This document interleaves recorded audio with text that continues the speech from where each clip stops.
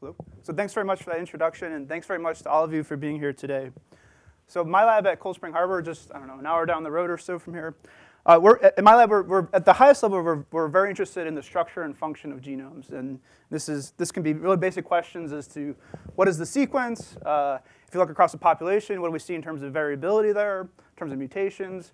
We're also interested in some of the applications, not looking at genomes per se, but looking at some of the sort of other biochemical activity. Number one would be RNA-seq data, methylation, ChIP-seq to look at how the proteins are binding to DNA and so forth. Today, though, they asked me, can you really come out and give a talk about some of the latest biotechnologies and talk really about the algorithms associated with them? So I'm going to focus on kind of two main research areas. One of single-cell biology, specifically looking at genomic changes, specifically looking at copy number changes at a single-cell resolution. And then the number two technology I'm going to talk about is single molecule technology. So this is the ability to go in and take a single molecule, in this case of DNA, read off its sequence that has some really unique properties and also some really unique challenges that we need to overcome to make sense of it. Like I said, so my lab is very interested in the structure and function of genomes. Just to clarify one thing, when I say structure, primarily I'm talking about, I was told not to use the laser. Primarily, we're interested in the sort of sequence composition. So the nucleotides of DNA, the nucleotides of RNA, so forth. Occasionally, we're very interested in the actual biophysical structure of the molecules, especially if we're thinking about things like splicing or the way the DNA is going to fold to form chromatin and so forth, but primarily the sequences. In my lab, in my research, we kind of apply this into two major sort of research areas. The first being human genetics. So last year, myself and others at Cold Spring Harbor did quite a lot of research into autism genetics, in particular looking at the role of de novo mutations in those disorders. Kind of the number two biological area that we focus in on is plant biology. So this is things like sequencing important lines of important species like rice or corn or wheat or so forth to try to look at the variability there and then try to understand, well, why is it that some lines of corn grow better in some conditions rather than other conditions? In order to achieve these goals, we apply a variety of different techniques. Kind of number one, as pointed out, I'm a computer scientist by training. So we think a lot about in terms of the algorithms. We think about how can we very carefully measure mutations? How can we very carefully measure expressions? And then because of the huge amount of data being produced, we're also very interested in sort of large-scale computing technologies, been very active with technologies like Hadoop, cloud computing, GPUs, other things. Really, though, the focus of today's talk is going to be, like I said, at the sort of talking about single-cell, single-molecule analysis, about some of the opportunities, some of the challenges associated with that. And just a little more detail, it's an hour-long talk. It's pretty much going to be broken into two half-hour-long talks just to kind of give some structure to the overall theme. So the first half, we're going to talk about single-molecule sequencing. In particular, I'm going to talk about using that technology to sequence human genomes, breast cancer cell line, and then also just give a couple of little vignettes about some other species that we'll be looking at, ranging across the tree of life, from the smallest microbes up through kind of smaller eukaryotes to model systems up to human. And then the second half of the talk, we're going to flip gears and talk about some of the single-cell copy number analysis. We're going to focus mostly on cancer, so looking at the heterogeneity inside of, say, a tumor, and then look at some of how we can use these technologies to track the progression of a disease as it goes through metastasis. So I think everyone in the room, I wasn't entirely sure what the makeup of the audience would be, so I apologize in advance if this is too basic. But I try to hit a starting point just to establish some common language. So as I'm sure everyone in the room is at least conceptually aware of the process for sequencing a genome goes something like this. So we're gonna find our sample of interest, and then we're gonna extract cells. We're gonna lyse the cells, extract the DNA, prepare some sort of library. That library will then be sequenced on any number of different technologies. And then kind of the whole motivation behind genome assembly is to look at what are called overlaps. So an overlap is where the end of one sequence matches the beginning of the next. And if we just look at chains of such overlaps, we can build out from one sequence to the next, to the next, to the next, to the next. As I often tell my students, it's conceptually very much like if you have those Lego pieces that just have the 4 little bricks. If I get enough of these little Lego pieces, I could build a bridge across the Long Island Sound or across the ocean. There's no inherent limitation to how far I can chain these together, assuming, of course, that I can figure out how these Lego bricks or how these reads lock together. So even though the reads that we have are much smaller than the genomes we're interested in sequencing, in theory, we should be able to link these together, reconstruct it all. So here we have, here I have a set of reads where in some way we've determined these overlap relationships. They're all sort of linked together very nicely, and then hopefully we'll be able to reconstruct, hopefully the original genome, put it back together again.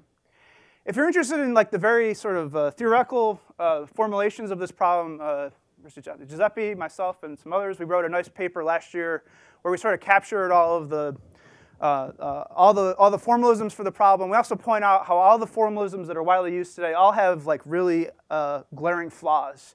That if you try to match the data to the formalisms, there's some trivial examples where it just breaks down. So at the end of the day, a lot of it is going to be based around heuristics.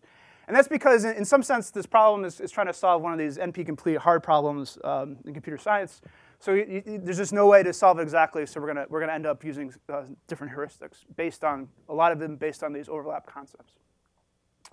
So the number one challenge in genome assembly is, so in that previous example, everything locked together really nicely. But the number one challenge in genome assembly in real genomes is that the sequence composition has a lot of structure to this. And in particular, what I mean by that is that if you look at any real genome of any sort of size, there are going to be certain elements that are going to be repeated in some way. This can be things like transposable elements that are jumped around the genome. This could be perhaps gene families where there's many copies of very similar sequences distributed throughout the genome. Any number of reasons there's going to be some structure to it where you're not just going to have a random distribution of ACGT. There's going to be features along there. So here I have a very simple genome, cartoon version of a genome where I have sort of just in colored blocks. I have this repetitive sequence colored in red. Here it's just a couple copies with unique sequences flanking this labeled A, B, C, D, and so forth. So if we imagine that we're going to go through this shotgun sequencing process, we're going to take this genome and then we're going to split it up into some sort of short reads. Right? This will be the true, if you can imagine, the true layout of where these reads are supposed to be. From the point of view of the genome assemblers, though, as they're looking at the overlaps between all these reads, in any one of these blocks, any one of the, say, the unique blocks like A, B, C, D, and so forth, it's going to be able to figure out more or less how all of those sequences should be locked together. The challenge is going to be, though, as you go from one unique sequence into the repeat and then back into the unique sequence, there's going to be ambiguity, right? They're just not sure from the point of view of the assembler where all that connectivity is lost. From the point of view of the assembler, we're just going to form some sort of graph structure about, well, it'll know, oh, from A it goes into the repeat, but we're just not sure. We don't have enough information to resolve how we should walk out of this repeat. So consequently, when we sequence genomes with short reads, inevitably you don't actually get the full genome back. You don't get the full chromosomes back. You're going to get some sort of distribution of small pieces that have been assembled together. These are called contigs. So you may think, oh, well, this isn't so bad. This is a simple graph. You can just explore a couple versions of it. On the left here, on this little picture, I have a real genome assembly graph, actually of a very small microbe, it's like the smallest example that would fit on one slide. The graphs that we're going to form are actually very complicated. It's not just these little simple motifs. It's going to be, I'm sure everyone has seen one of those biological graphs where it's one of these hairballs. That should actually be your mental model when you think about it, the genome assembly graph. It's going to be one of these hairballs. Everything's going to be tightly linked together. In the case of one of these real simple graphs, where I call this like a cloverleaf graph, there's exactly two ways through it. We're going to visit each node once. But as you start thinking about having a clover leaf and then maybe another clover leaf off of this, and then another clover leaf off of this, another clover leaf, very, very quickly you're going to have a combinatorial problem. We're going to hit this explosion of possible paths through this graph, such that it's going to be one of these astronomical number of possible tours. So just trying to list all the possible genome assemblies is going to be an intractable problem. Never mind try to figure out which one is correct. It's just too big of a search space there. Very formally, if you want to think about the number of ways to search through one of these graphs, it's going to be dependent on the factorial of the product of the factorial of the degrees of the nodes in the graph. So it's going to grow very, very fast, and then there's various layouts through there. So what do we do, right? So what do we do? We want to put together genomes for all these important reasons, to be able to study their gene content, be able to look at regulatory sequences, establish references, be able to do ChIP-seq and all these other assays. So what do we do to actually get really good genome assemblies? Well, the problem is that the short reads lack the connectivity that we need to be able to resolve these graphs. So it's kind of no surprise that, if at all possible, the number one solution to this challenge is, well, let's try to generate additional data types that are longer. So this can be longer reads. This can be mate pairs. This could be strategies to localize the assembly problem, like going back to the back-by-back technology and so forth. So if we have any number one of these, any of these sorts of long read sort of connectivity methods, technologies, hopefully we'll be able to use that information to be able to sort of resolve this graph. Critically important, what we need is that the lengths of these new long read sequences are longer than the repeats that are confusing the assembly graph. So in this case, we have some reads that say start from B, jump over to C. So we can overlay that type of information inside of the graph, and then hopefully, we can resolve the correct sequence and then be able to put together the full genome, hopefully back into one chromosome. Now, it should be clear, though, if I had my wish, I would wake up tomorrow and there would be a technology that could just read off whole chromosomes. Assembly problem would be solved, but we're a long way away from where that technology exists. So inevitably, there's going to be a distribution in repeat lengths. Many of them, most of which will be short. Some of them will be sort of medium length, and then there's going to be this long tail where there'll be a few repeats that are just very, very long. So inevitably, even if we apply sort of increasing read lengths to the problem, the technologies that exist today just aren't quite long enough to be able to put together, say, whole human genomes. Instead, as you run an assembly problem, you're going to get not just one big long sequence, you're going to get a distribution of sequences of different lengths. So let me kind of walk through an example of what might happen. So let's imagine we have, say, a 1 megabase per genome, 1,000 kilobases. Some of these assembled sequences are going to be very big. Some of them are going to be sort of medium size. In real genome assembly problems, inevitably there's going to be this long tail where you get many, many, many, many short contigs as output. These all tend to be in very high complexity or highly repetitive sequences where the assembler is like, oh, I see that there's some relationships here, but I'm not sure about how they should be reported, so I'm just going to output these teeny tiny little contigs. So this is sort of a canonical distribution of the types of sequences you're going to put together. You can imagine many different ways to try to summarize this. You could take the median of the distribution, the median of the distribution. The problem is because there's so many of these little teeny tiny little contigs, that'll tend to dominate most summary statistics that are commonly used. So as a result of this, for a long time, going back probably more than 20 years now, the summary statistic of choice to describe a genome assembly project is the so-called N50 size. So the N50 size is just a summary statistic, just like another way to compute the average. But the definition is the N50 size is the size such that half of your genome has been assembled into contigs this size or larger. So it's trivial to compute. We just write them down in sorted order, and we just march through them until we get to the halfway point. So 300 kb doesn't reach halfway. 300 plus 100 does not. Finally, once we get to 30 kb, we're like, we've reached I've reached across half of my genome, so I'm going to report that as my sort of one summary statistic number for the assembly. The thing to keep in mind, though, is that this number is in my mind, is just a proxy, right? Every genome assembly project has some version of this distribution where you get some very big contigs, then this long tail of short guys. So as a result of that, given this one number in your mind, you can imagine the whole rest of the distribution. You can just, it's like if like the mean of a Poisson distribution, you know everything about it. If you know the mean of an exponential distribution, you know everything about it. So if you know the N50 size, you kind of know everything about what's going on in this assembly.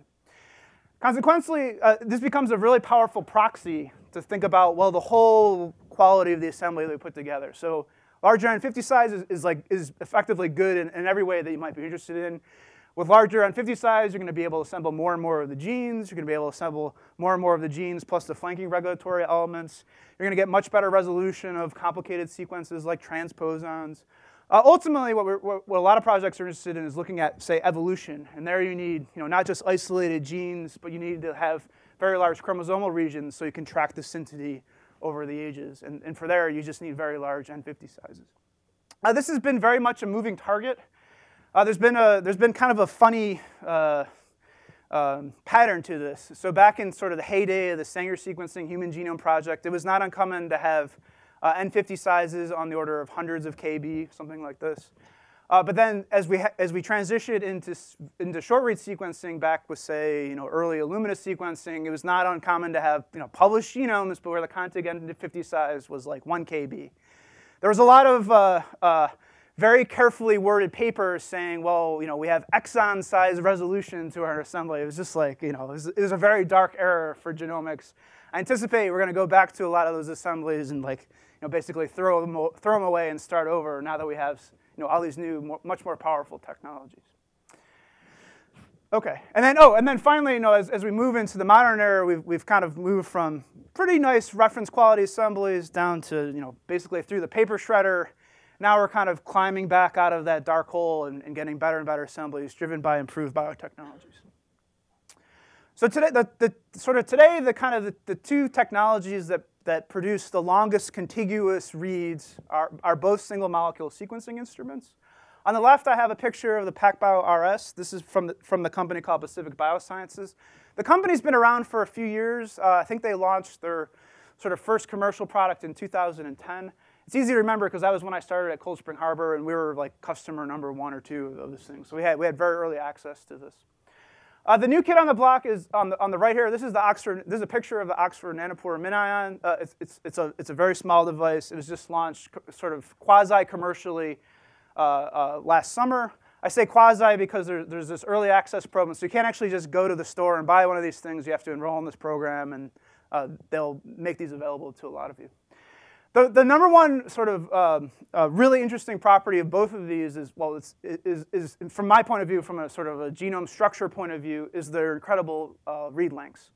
Whereas Illumina sequencing, all of the reads are more or less, 100 base pairs, or maybe 150, or maybe 250 with some of the new kits. Here we measure the read length distribution in sort of tens of kb. So for both the PacBio and for the Oxford Nanopore, it's not uncommon to have runs where the average read length is 8 kb, 10 kb. The best sort of PacBio run I've ever seen so far, the average read length was about approaching 20 kb. The very longest read was out at about 100 kb. We're seeing similar results with the Nanopore, although there are some substantial challenges with the Nanopore, in particular in terms of throughput. To date, the best flow cell ever generated by anyone on the planet has been less than a gigabase of sequencing over several days, whereas we get a gigabase of sequence on the PacBio in a couple hours. So there's a sort of kind of orders of magnitude differences in terms of the throughput, such that for most of the studies that we're interested in today, we're really focused on the PacBio instrument rather than the Nanopore. Although I'm certain this is going to change over time as the Nanopore improves its throughput. There's also a new instrument. I guess some of us have seen it at the New York Genome Center and locked away in one of the rooms. I've seen pictures of it on Twitter from this guy over here. So it does exist. I've never seen the data though. So let me tell you a little bit about how the PacBio works, then we'll talk about some of the results we're seeing in a few different studies. We'll get to that at the end. Good question, though. Good question. Right. So the way that the PacBio instrument works, right? So it's a single molecule sequencing instrument. At some level, it's not that dissimilar from Illumina sequencing, right? Both Illumina and PacBio are using an optical readout of fluorescently tagged nucleotides. The major distinction, though, is with the PacBio, we're going to be reading out individual fluorescent dyes tagged on nucleotides as they're being incorporated along the template. So the way that it is it's a very big instrument, like literally weighs many tons. This is all by design to just mechanically dampen any vibrations in the room because it's optical readouts of single molecules. So it's this huge instrument with this temperature-controlled chamber in the middle that's going to try to keep things very still. And then inside of this, we're going to load in what's called a smart cell, which is like yay big. We load the smart cell. On the smart cell, there's 150,000 what are called zero-mode waveguides. You can think of these as like teeny tiny little reaction wells, where at the bottom of the well, we're going to anchor a polymerase, and this is what's going to be generating the sequencing reaction. It started out as a natural polymerase, but now they've heavily engineered it to give it new properties to make it sort of more robust. So there's a polymerase anchored at the bottom. The template molecule gets loaded in. There's sort of just free fluorescently tagged nucleotides floating around in solution. The polymerase will incorporate those. We're going to shine a laser up through the bottom, and then what we hope is as the polymerase is incorporating these nucleotides, it'll glow, one color or another depending on the nucleotide that was being incorporated. So here, the raw signal is actually this movie where it starts, some baseline. It'll jump up into one color as it's being incorporated, back down to baseline, jump up in another color, back down to baseline, and so forth. That's how it works. Now, the critical sort of issue with both the PacBio instrument and the Nanopore is that because they're doing single molecule analysis, we're trying to measure optical signal from individual molecules. In the case of the nanopore, we're trying to measure electrical signal as individual molecules are passing through a pore. It's just inherently very a noisy process. So that the raw data that we get off the instrument is very large. We're going to get these reads that are 1,000 times longer than Illumina sequencing, but they're very, very fuzzy in some sense. They're going to be filled with lots of sort of mistakes along the way. The good news for this, though, is over the last several years, we've developed a number, myself, my lab, other labs around the world, PacBio, Oxford Nanopore, have developed a series of algorithms. We're going to start with some of this fuzzy picture, and then much like in Photoshop, how there's the sharpen button, we're going to try to add the sharpen button, take these big fuzzy images, sharpen them up so that we can actually see what's present there. The reason that this works, especially in the case of PacBio, is that as far as we can tell, the error model is dominated by a random, basically phantom insertion of extraneous bases that are picked up by the laser. So the idea is, if we go back a couple of slides, what we hope is that we're going to get signal from the fluorescently tagged nucleotides as being incorporated along the template. But occasionally there'll just be a nucleotide that floats in there. We'll shine a laser on it. We'll get a readout from it, but it's not actually being incorporated on the template. So that for the PacBio, the error model is dominated by about 12% of these phantom false bases along the way. The good news, though, in both a theoretical sense and in a very practical sense, if we can take enough of these very long but a little bit fuzzy reads, and we can stack them up on top of each other, and we can ask the question, well, what is the quality of the consensus of all of this? The good news is that the error rate, given enough coverage, effectively goes to zero. Right? There's a simple sort of binomial model that explains this, but the idea is, as you get more and more coverage stacked up, it is incredibly unlikely to see the same random phantom base over and over and over again, so that the signal that we have, with enough reads will dominate in any particular column of the multiple alignment, and then suddenly the error rate pretty much effectively goes to zero.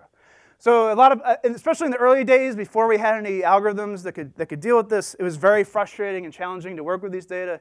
But now that we have a bunch of algorithms that are available, don't worry so much about the raw error rate. We have some strategies to work with this. The choice of which strategy to use entirely depends on how much coverage you have available. At the very high end, if you have, say, more than 50x coverage, you can do what I just described. We're going to take these very long reads, we're going to align them to other long but sort of fuzzy reads. We're going to build a pileup of how those sequences relate to each other, do some error correction from that. Once we have long, error-corrected reads with, there's often a little bit of residual error, less than 1%. Once we have long error-corrected reads, we can just assemble them and then get some really high-quality assemblies, as you'll see in a second. If you have sort of less coverage than that, around 50x coverage tends to be about the right cutoff. Then we're going to apply a variety of different hybrid strategies. We're going to combine these long PacBio reads with Illumina sequencing, other sequencing that is more sort of affordable, more abundant. This kind of goes back to the cost question. But conceptually, it's the same idea. We take one of these long reads. We're going to map onto it in a very sensitive way many of these high-quality Illumina sequences. There's some nice algorithms involved there because you're going to get a mixture of true alignments that you actually want to use, and then you're going to get a mixture of just sort of repetitive alignments that you're not so interested in. So you have to do some scoring of the alignments, pick out the alignments that you want, do some error correction, get some nice long reads.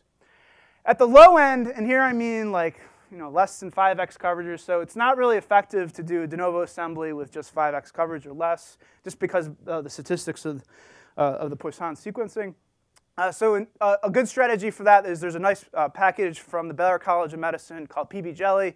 And the idea there is if you already have a pretty good assembly from, say, Illumina, where you already have contigs and scaffolds, where you know approximately how far apart these contigs should be, but there's some ambiguity, there's some ends in between there.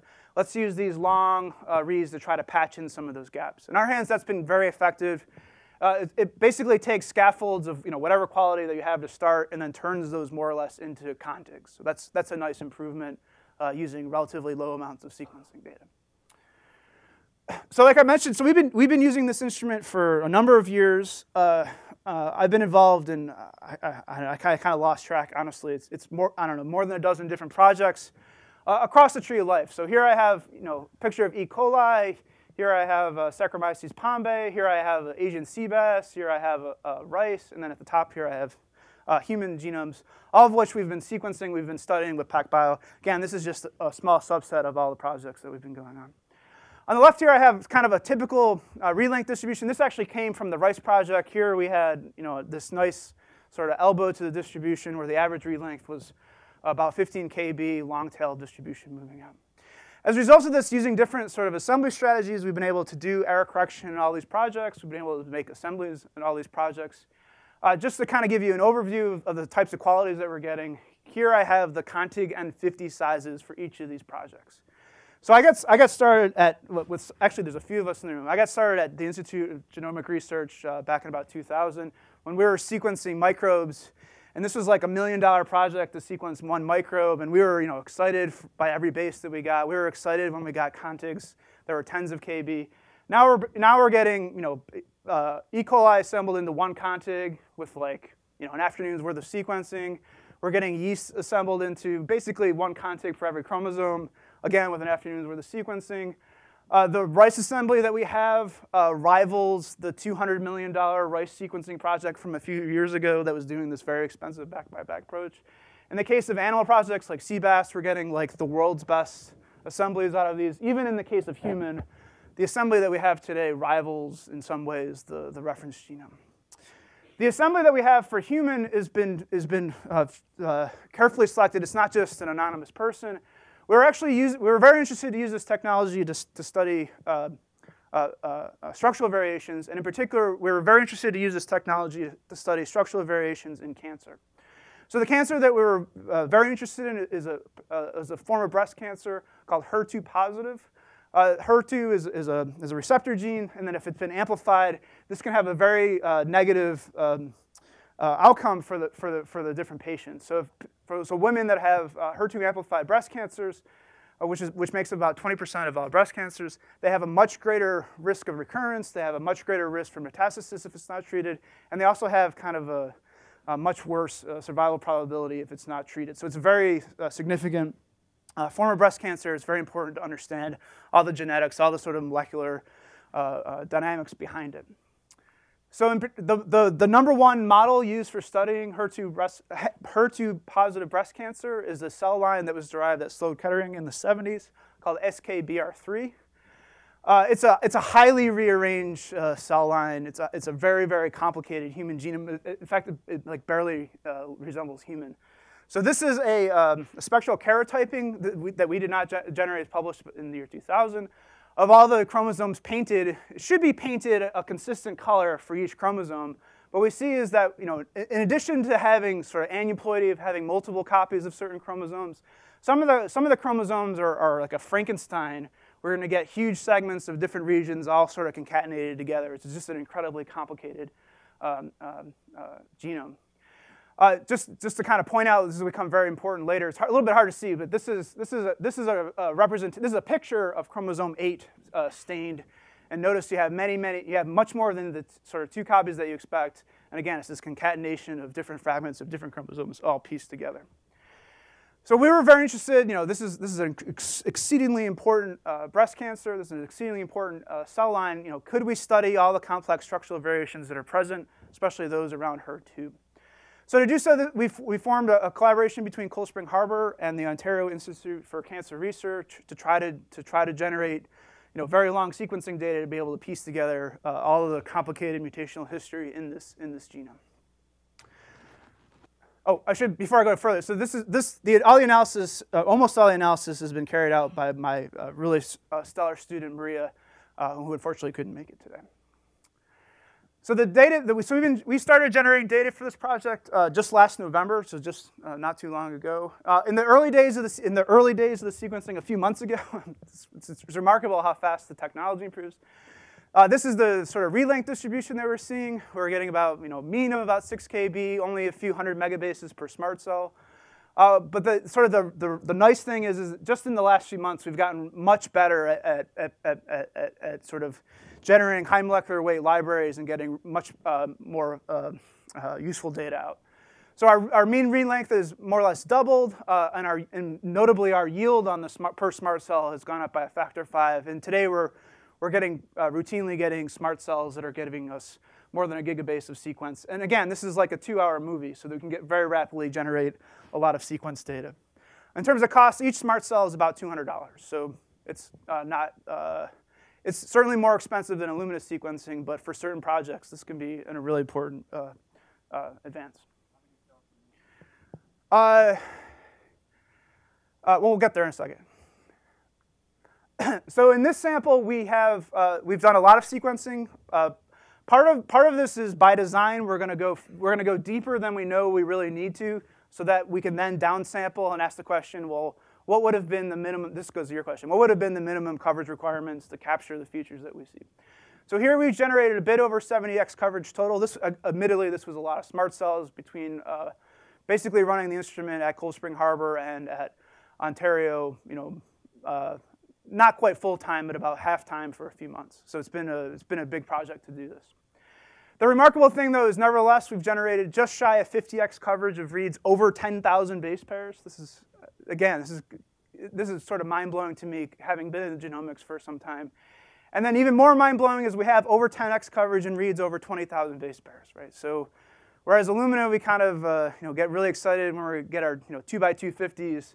Now we're throwing away every read less than 10,000 base pairs because it adds more noise than value to the project. It's quite remarkable. In this project, the max read was about 71,000 base pairs, but we got one of those. So let's not get too excited about longest reads. But it's always nice to see this distribution shift. In some of the later, actually in some of the most recent data I've seen, this sort of hump has been shifted over more towards 30 kb. So we're still continuing to improve on the technology, getting better and better at using it to study these genomes. So what I have here, this is kind of an unusual plot. So let me sort of walk through what this is. This is called a violin plot. And what I've done here is, so we've taken this data, we've mapped it to the reference human genome. And what I'm plotting here is the distribution on coverage across every chromosome. So each one of these you can think of as like a histogram of how much coverage that we observe on chromosome X, 22, 21, 20, so forth. This is not saying that the P arm has more coverage than the Q arm. This is just a distribution as we summarize all the data across each of these chromosomes. So altogether, after we've thrown away short reads and we've aligned the data back to the genome, we have about 54x full coverage across the genome. But again, because the cell line is so complicated, where there's so much aneuploidy, there's actually a different mean coverage per chromosome depending on how many copies of the molecules are in the original sample that we're sequencing. And then some of these chromosomes look bimodal, where you have like one entire chromosome arm that's been duplicated, so you get double coverage of it. In particular, we're going to focus in on here at chromosome 17. This is where the gene that encodes for HER2 lives, so we're going to study that in more detail. So this is a plot of the coverage that we see across all of chromosome 17, all 83 megabases that are there, HER2 more or less centered in the middle. If we're going to zoom in on just the 8 or so megabases surrounding HER2, we see a really funny pattern like this. So when we first saw this, we're like, oh no, something horrible went wrong with the library preparation. Why do we see this funny coverage plot here? So then we compared it to the Illumina sequencing that we had of the same cell line. This is about 100x, a little bit of 120x coverage of about 100 base pair reads. We were sort of pleased to see that they're highly correlated. That in both technologies, from the same cell line, we're seeing the same sort of pileup of coverage there. And what we believe this to be is just this one region has been highly amplified. Actually, this has been known from previous studies, so we actually weren't that worried when we saw this.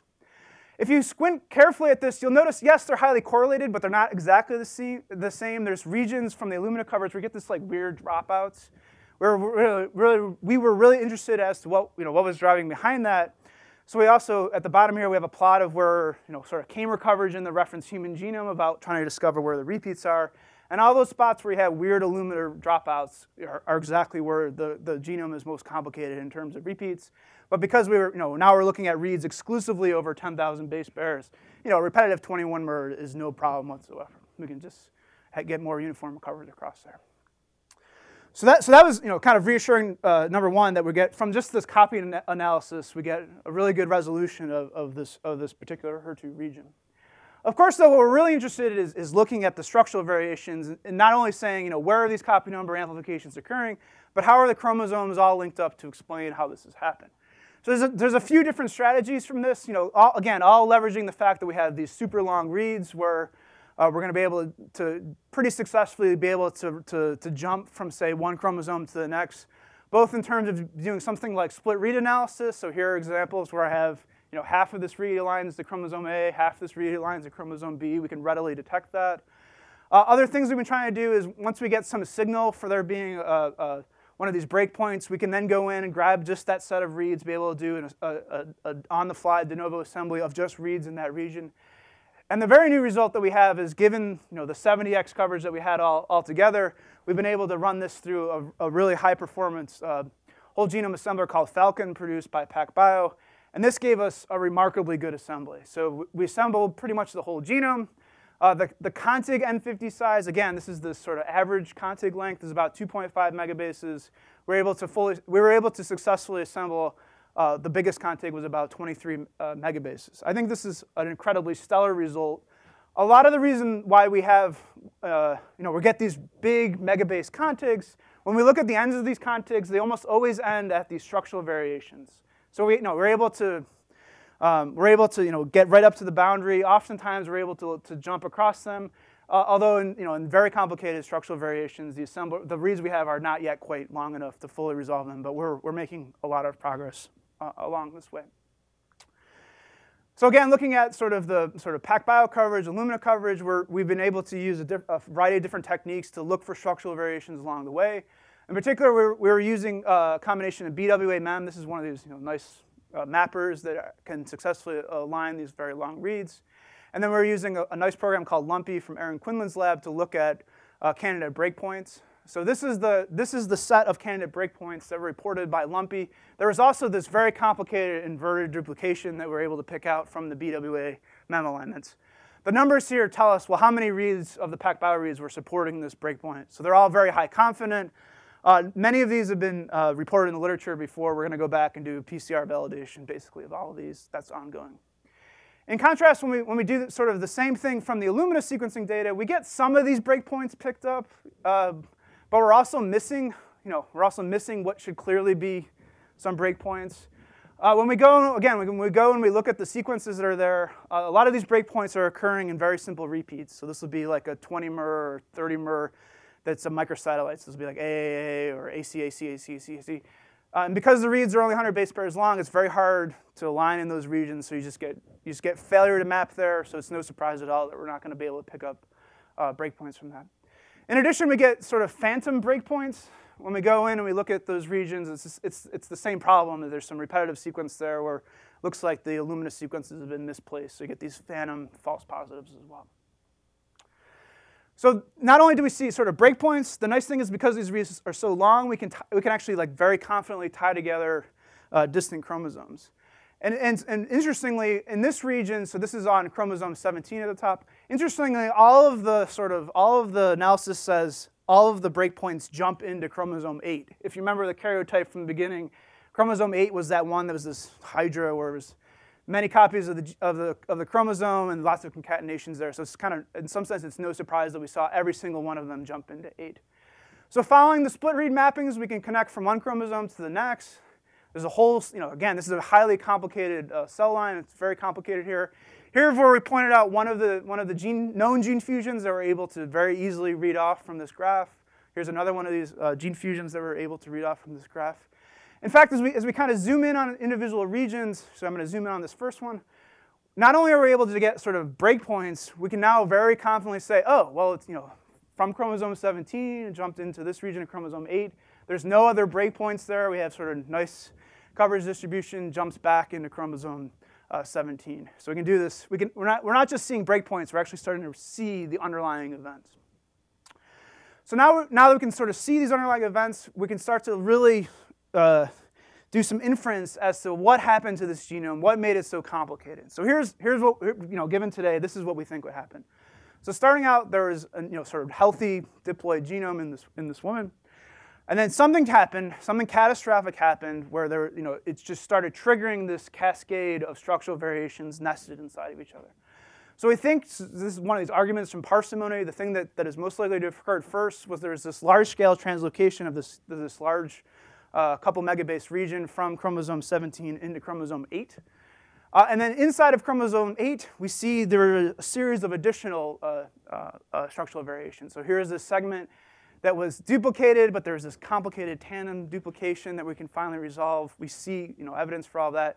And then finally, there was another fragment of this that was then later amplified. There was a series of additional duplications, all inside of chromosome 8. So for whatever reason, chromosome 8 has been this hotbed of instability, generating this whole composite series of amplifications. So we're very excited about this result. I think this is a testament to the power of these super long reads. Is that we'll be able to observe mutations and then go back and then do some inference as to saying what happened here. Be able to tell a really nice story about this. So that was the result, and just HER2. This was this is the reason for studying this cell line. We've also been looking at all the other sort of important oncogenes. There's been some known sort of missense mutations in P53 that we're able to recover. We're able to observe amplifications in other important oncogenes. We're able to pick out basically all the known gene fusions quite readily. So all these data that I just described are available today. We're doing something very risky. We're releasing all the data pre-publication. You can go to my website. You can go download all the FASTQ files, BAM files. There's an interactive coverage plot you can go play with. The whole genome assembly is available today. We just think this is just so important for breast cancer research. Just want to get it out there. We are asking that you sort of respect the Toronto Agreement. Please look at it, but give us a little bit of time to submit the paper describing it. The things that will be available soon, because this is single molecule sequencing. We're basically watching the kinetics of the polymerase. You also get a very strong readout about methylation status, because that'll make the polymerase stutter or accelerate a little bit. It's in the interest of time, I'm not going to present the results today, but we also have really nice sort of differential methylation analysis, and this is just not methyl C. This can be other epigenetic modifications in there as well.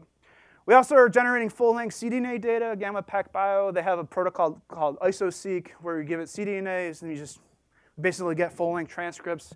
This will let us confirm a lot of the known gene fusions, hopefully discover many more. Those data will be available in the next 2 weeks or so.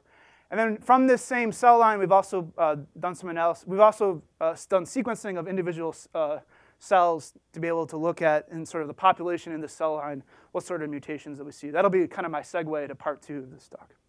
So today there's no paper available on this project yet, so that's what we're actively working on right now. If you're interested in kind of the future of long-read assembly, looking at the available technologies today, looking into the future as the technologies to get better, we did a nice study. So Hyan in the second row here, she's one of my star graduate students. She'll be graduating soon, so if you're shopping around for awesome postdocs, please talk to her at the break. We put together sort of a review of the state of the art in available technologies moving forward.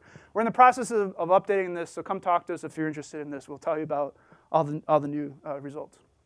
Okay, so that was part 1 of my presentation today, talking about sort of particular long-read single molecule sequencing. Again, I didn't say too much about the nanopore. Again, if people are interested, we can talk about that at the break. The main challenge there is just the throughput, so that we're stuck sequencing microbes in the short term.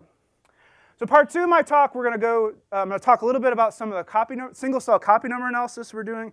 Again, also primarily focusing on cancer. And again, cancer is a nice test environment because there's so much variability that there'll be interesting patterns to see there. So as I'm sure everyone in the room is aware of, there's been a lot of research recently into single-cell analysis for a variety of different projects. We're going to hear about many of these as well later today. So today, I'm going to focus primarily on single-cell copy number analysis. So this is going to be strictly looking at sort of genomic DNA inside of single cells. We'll hear a lot about some of the other projects from Dana and Viv. I lost them up here. We'll hear a lot about looking at RNA, looking at other properties later on today. So this will just hopefully set up the stage for this. So even at the level of genomic sequencing, there's a lot of variability that people can be interested in. So this can be things like looking at germ cells. We're going to look at how rates of recombinations, if there's any sort of hotspots, things like this. There's been some early reports. I think the jury's still out as to the significance of these reports, but there's been reports of very widespread of copy number variation in neurons in healthy people even. So there's in a recent science paper claiming that 30% of all neurons had some major megabase regions were either amplified or deleted inside of healthy neurons. At Cold Spring Harbor, we've been primarily focusing on applications to cancer, so things like looking for circulating tumor cells, just sort of floating around in your bloodstream. Can we identify them? Can we sequence them? Can we use this as an early biomarker to be able to sort of early detection and then potentially personalization of any sort of treatments along the way? And then finally, a really nice example of why this is a powerful approach has been looking at sort of evolution inside of tumors. We're going to get potentially you're going to get this whole population of different cells growing that all can have, in theory, distinct, unique makeups. What we're observing, though, is that you're going to get, presumably from some original, mother cell, you're going to see a few major subclones, and then we can be able to go in and study those in great detail, and also their metastases. A great example of this work, this predates me being at Cold Spring Harbor, but a few years ago there was this really nice paper from the Wigler lab at Cold Spring Harbor where they had taken this is a tumor from a breast cancer. They had cut it into different sectors, and then from each sector they pulled out a certain number of cells. I think it was around 12 cells per these 6 sectors. Then in each of these cells they did copy number analysis, genome-wide in each of these cells. From that information, you can build up a tree about how all those cells relate to each other. In this case, kind of observation number 1 was there was a lot of variability in these cells, so that you could pull out, radically different subclones inside of there. A lot of the tissue from the tumor actually turned out to be basically healthy, normal diploid cells in there. But then you had combinations with progressively more and more amplifications and so forth. So it's a really nice way to be able to study these data. And that really motivated us to build. At the time that this was put together, it was a very, it was a pioneering project. There was no literature that they could build on. There was no algorithms available. So now we're trying to go back, build some algorithms to make this type of analysis is a lot more robust, a lot more automated. And I'll describe some of the algorithms available for that today. So just to kind of bring everyone up to speed as to what this sort of analysis looks like. So we're going to be looking at copy number changes along the genome. This is not like a SNP analysis. We're going to be looking at relatively large-scale copy numbers. So in the case of just like a normal, healthy diploid sample, what I have is there's going to be 2 copies of the chromosome. So what I have plotted here is some measurement of copy number state. So the x-axis is like 0, 1, 2, 3, so forth. And then along each of those points represents a different sort of region of the genome. I have it painted in alternating colors by the chromosome. So that first segment in blue is chromosome 1, then chromosome 2, 3, 4, so forth. And then down here we have XY. So result number 1, the very last bins are all 0. So it's a male. It's a female because there's no Y chromosome. So this would be just like a healthy person, diploid status of all the chromosomes. If we got some sort of deletion, so it'll be that segment gets deleted out. So now we're going to have across the genome, some of the, say, chromosomes will have losses. We're going to have a shift down in this sort of analysis plot. And then sort of conversely, if we have any sort of amplifications, we're going to see it jump up from baseline copy number 2 up to 3, 4, 5, and so forth. So that's going to be the type of data that we want to get to. Although the instruments don't actually make these plots. We have to develop a lot of software to get there. Okay, so to do so, we also have to develop some new biotechnologies, right? So the common, say, Illumina sequencing, the input requirements for this are often measured in like nanograms. In the case of the PacBio, I tease a little bit, often measured in like kilograms of DNA. It's like a little bit of a challenge there, teasing a little bit. But of course, inside of an individual cell, we're talking about like picograms of DNA. So the way that most sequencing is done is we're going to take cells, on the order of, say, millions of cells, collect the DNA out of all of them, get loads of DNA. This is often called bulk sequence analysis. Run it through an instrument. That's what we're all doing for most projects. That's what we're all doing. It works extremely well. We're going to get a nice readout. The problem, though, is that if there's any sort of composition to these cells, in the case of, say, tumors, where there's going to be gains and losses of different chromosomes, all of that signal is going to get mixed together when we have those loads of DNA, right? We're going to lose track of who's related to who. There's been a lot of great work to try and, from this mixed signal, can we infer, the different major subclones by looking at, patterns of SNPs, frequencies, things like this. But it's a very challenging problem. I think at the end of the day, it's an inference. At the end of the day, you're going to hit this inference limit where if you don't have enough density in the markers, you're just going to be lost. You're not going to be able to really say conclusively, in this cell there was this, in this cell there was that, so forth. So that requires some new biotechnology in order to keep the instruments, make them effective. And the way we're going to do this is through a variety of single-cell approaches using something called whole genome amplification. So in some way, we're going to be able to isolate a cell. Either we're going to physically cut it out, pull it out, or we're going to put it in solution and then do some flow sorting. And in any number of ways, we're going to be able to isolate individual cells. From there, we can lyse them, we can extract the DNA. This will be in the order of picograms. And then using one of these whole genome amplification approaches, get us back to the point where we have nanograms of DNA sufficient to be able to run it through the analysis system. Now, there's a few different strategies for doing this amplification. At the end of the day, they're all using something like PCR to generate extra copies of DNA, because that's like the one thing that we know how to do really well. There's been some different strategies in terms of what barcodes are added on, or how we're going to control these reactions to try to limit limit some of the biases that we see in the data. If you're interested in sort of learning more about these particular biochemical techniques, I encourage you to check out our recent paper, preprint paper, where we describe these approaches and we measure some of their biases. They're all biased, right? Even though they're all called whole genome amplification, none of them actually amplify the whole genome, perfectly uniform. They all have different biases. So in this paper, we've gone in and tried to measure different biases with respect to sort of uniformity of coverage, GC content, ability to resolve copy number variations, all these different things. So I encourage you to check it out. Because this is kind of an algorithmic seminar, I'm going to zip ahead and describe some of the analysis that we do with these data once it has been amplified. So again, because these data, are starting, infinitesimally small collections of DNA amplified up, do some sequencing analysis of this.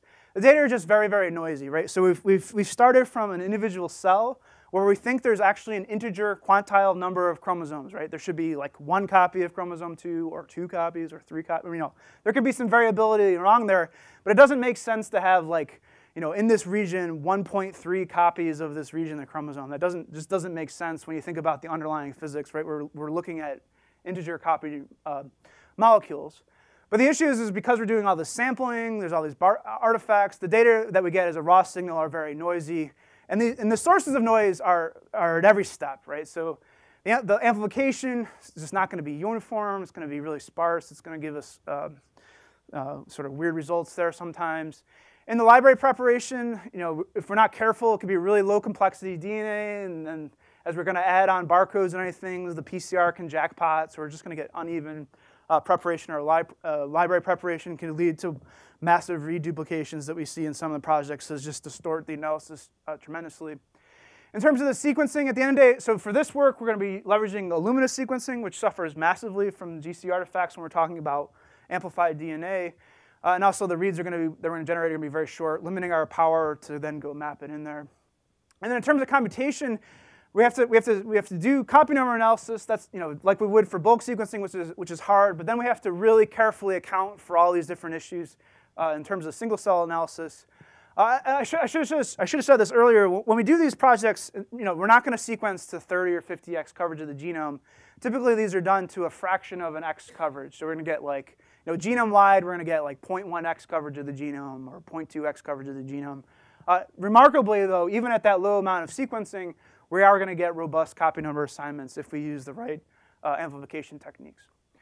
So the coverage is going to be way too sparse to do SNP analysis reliably. Sorry, Chris, I know you're trying to do this. But we are going to be able to get copy number analysis, but it's going to require very specialized processing.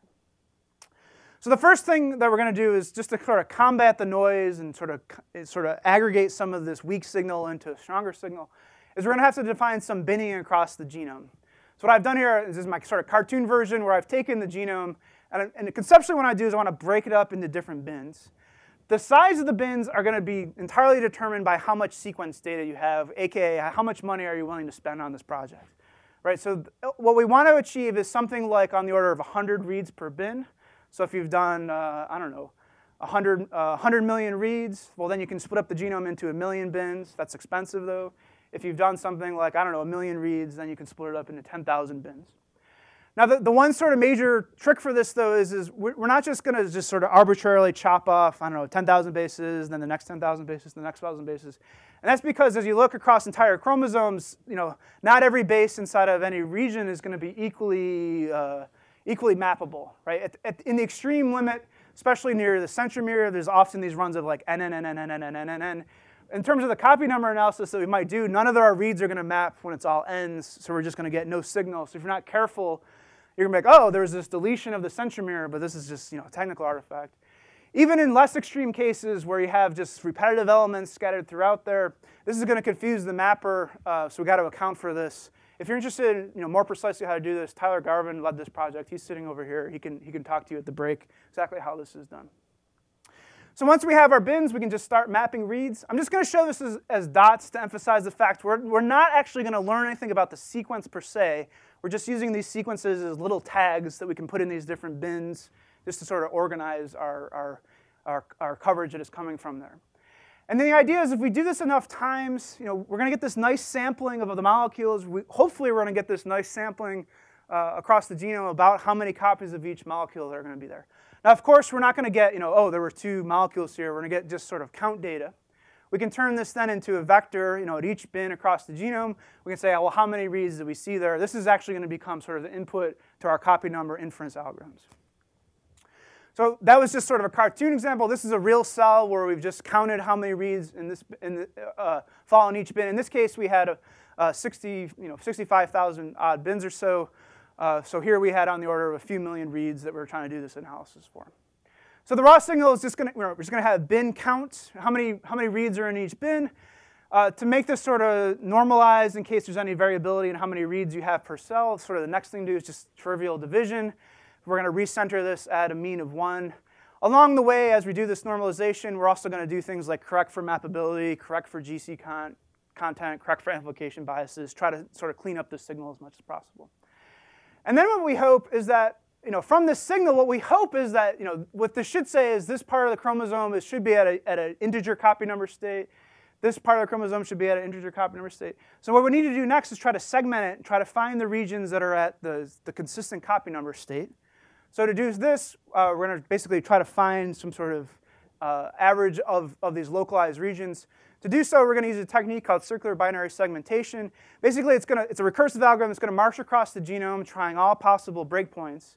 And the idea is it's going to look for breakpoints where the copy number state of the bins inside the 3 different regions all have more or less consistent copy number states. So once we defined, we've cut out one segment that is weird with respect to the other regions, then we can recurse inside there, find another region that we can go segment that is sort of weird from the other ones, and then recurse and do all of these until eventually we'll hopefully segmented the entire genome. Kind of the next step is now we have this sort of read depth segmented. Now what we want to do is take all these segments and then find some sort of way to match them to integer copy number states. We're going to do this through an optimization technique, just a simple sort of numerical analysis. We're going to try many different sort of linear scaling factors until we find the best one that's going to put these segments onto some integer lines. Then we just do a little bit of rounding, and then hopefully we're going to have, across the genome, here's going to be the copy number state for this cell. Again, this is a complicated cancer cell. If it was a healthy diploid tissue, what we want to see is just across copy number 2. That's what we see in those types of cells. And then the last part of the algorithm is now we can do collect data from one cell, map it out into its profile, from a second cell, map it to its profile, third cell, fourth cell, so forth.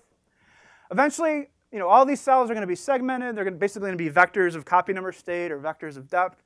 We can then apply various algorithms to either do hierarchical clustering, or we can do some sort of neighbor joining, tree building techniques to be able to look at the population structure.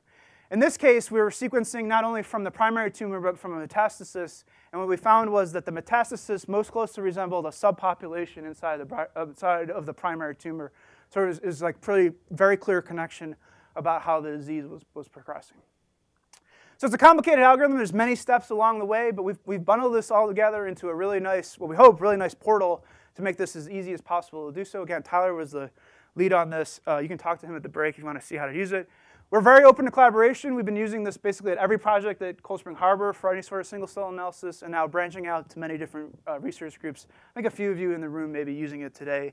In the paper, we also compare the different whole genome amplification techniques if you're interested to understand some of those biases.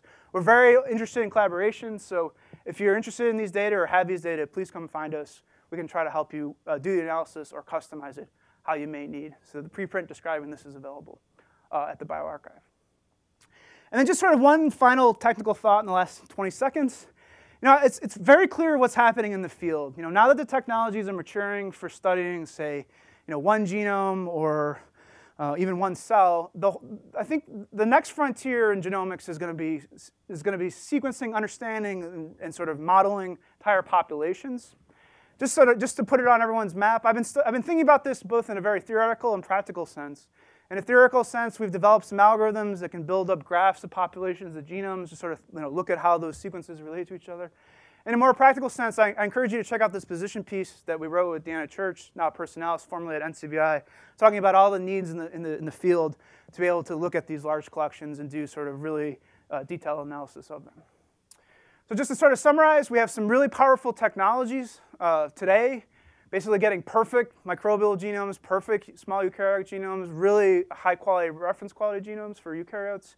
At the level of single-cell analysis, as you heard from my talk, we're going to be looking at the composition of complex environments in terms of their DNA. Some of the later talks, we're going to hear about the composition of complex environments in terms of their molecular activities. These advances are just giving us incredible power to study how genomes mutate and evolve. It's like, in my mind, this is the most exciting era ever to be in genomics, right? We have all this amazing technology. We can finally go make sense of all these different systems. And now we're really just limited by our sort of quantitative and computational power to make sense of all these comparisons and find all these patterns. So with that, I have a lot of people to thank. I've really won the science lottery. Every single person in my lab is a star. I really can't say enough about them. They're really an outstanding group to work with. It's really been a pleasure. A whole series of tremendous collaborations at Cold Spring Harbor, different groups there. Great work with Ontario Institute for Cancer Research, particularly with the PacBio breast cancer sequencing. A lot of collaborations with other people developing algorithms to do long-read assembly. The funding from this has been incredibly generous. I thank all the different major funding agencies, and in particular the Simons Foundation, for the research support that you've given me in the last few years. So with that, I will thank you. I'll be happy to take any questions. Also, feel free to tweet. I'll post the slides online so we can talk about them later as well. Thank you very much, everyone.